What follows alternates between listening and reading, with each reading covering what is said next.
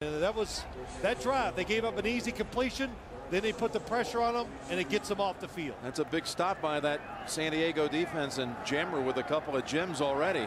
Now can Hansen pull off the little pooch punt? This one. Kelley Washington bats it back into the field. What a play.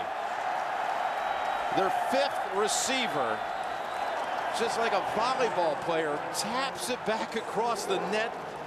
And it's a 36-yard punt down at the 4. You've said it many times this year. Kelley Washington makes his presence felt a lot on special teams.